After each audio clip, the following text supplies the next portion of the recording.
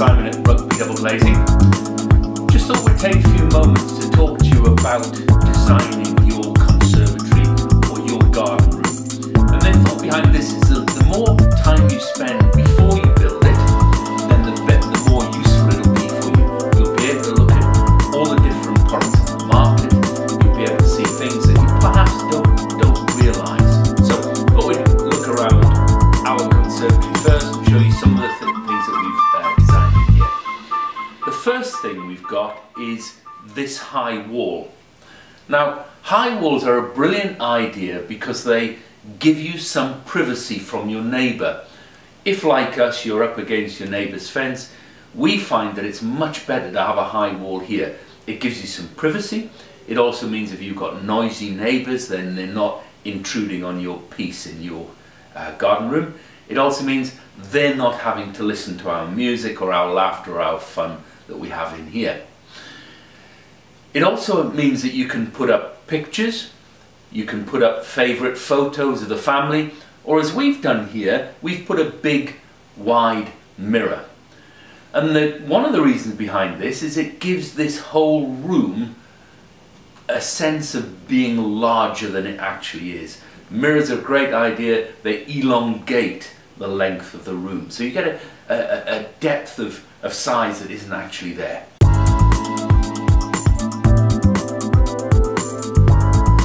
The next idea that we wanted was to have these big panoramic windows so we could see the garden.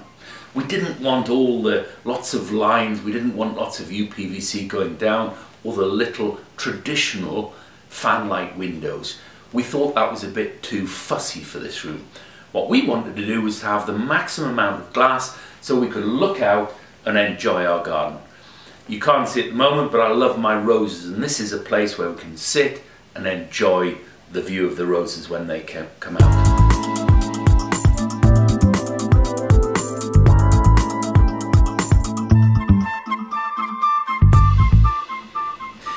The other thing you'll notice is we've gone for a pastel shade of frame colour. We didn't want white, we thought that was too stark between ourselves and the garden. So we've gone for an agate grey.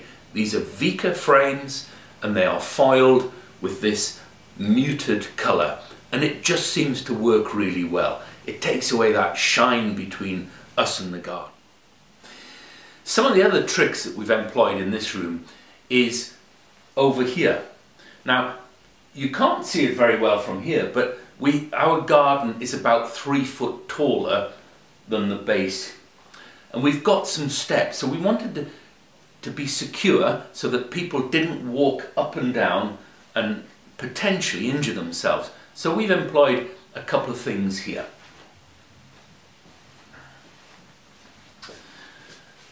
The first thing we've done is to introduce this tilt and turn window. Now, they're very popular on the continent. They're becoming more and more popular here as people understand how useful they are in a room. The first action of a tilt and turn window is that the window tilts inwards. It tilts inward by about 6 inches. That gives you a nice bit of secure ventilation.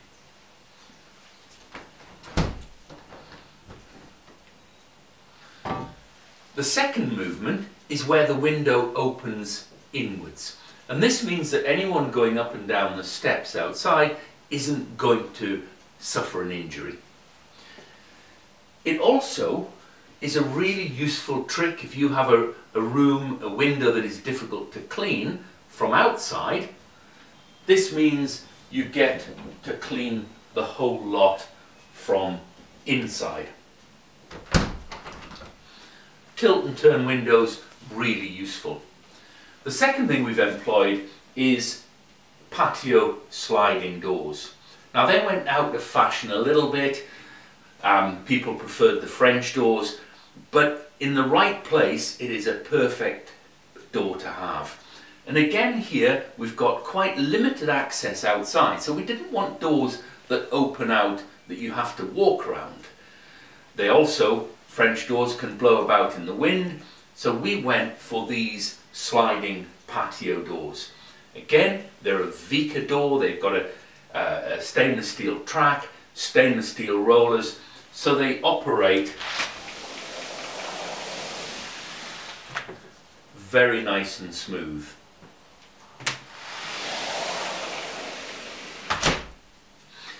It also gives us the opportunity to have more glass.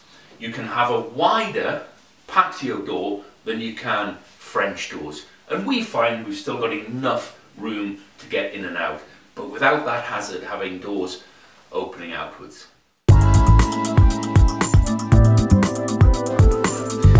now we come to the choice for the roof. There's lots of different opportunities now with modern insulated warm roofs, and that's what we've gone for here. You can also have a glass roof, you can have different shapes, you can have an orangery where you have a flat platform with a lantern going off it. It's really about what looks good on your house and how you want your room to look. We've gone for the insulated warm roof. It has a tiled exterior, it has a plasterboard and skimmed finish interior. We've painted it white, so again you get lots of light. It doesn't make the room dark. It also doesn't make our kitchen look any darker. We've put a couple of Velux roof lights in the ceiling, and again that just increases the natural light coming into this room. We are north facing, so we don't have too much of a problem with too much direct hot sunlight. So this is a lovely ambient temperature. The warm roof now keeps it warm, it takes very little to heat, and it just means we can use this room as an extension to the house for 12 months of the year. Anyway, thanks for watching this short video. If you're thinking of building yourself an extension, a garden room, or you want to update your existing conservatory, give us a call. Our telephone number is Rugby 01788 572 685. We've got some great designers who are more than happy to show you the options, talk through the opportunities you've got with your room. Everything we do is bespoke, everything we do is created just for you. Thank you.